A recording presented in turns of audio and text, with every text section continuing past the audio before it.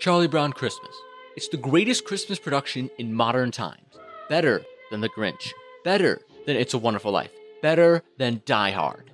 Ho, ho, ho. While having first aired on December 6, 1965, it's a timeless tale on the search for the true meaning of Christmas, perfectly blended with an anti-commercialism message, humor, and an iconic music score.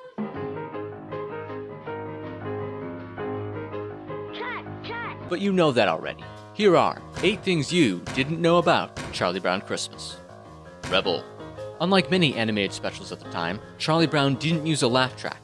Also, real children were used for the character voices, instead of adult actors imitating children's voices. Bible references.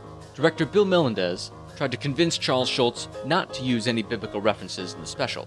Schulz reportedly won him over by saying, "If we don't do it, who will?" Production woes.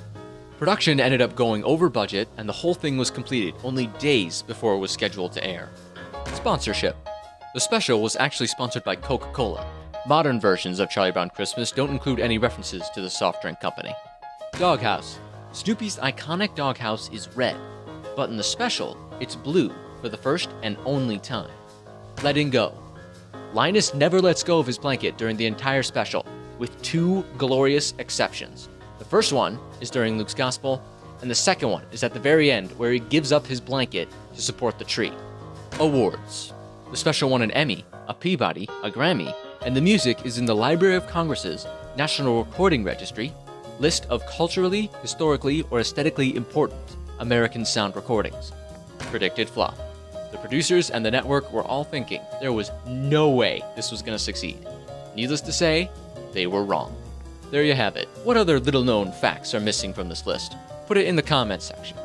And here's the obligatory request to watch some more videos, subscribe, and follow RCT on social media. Thank you very much.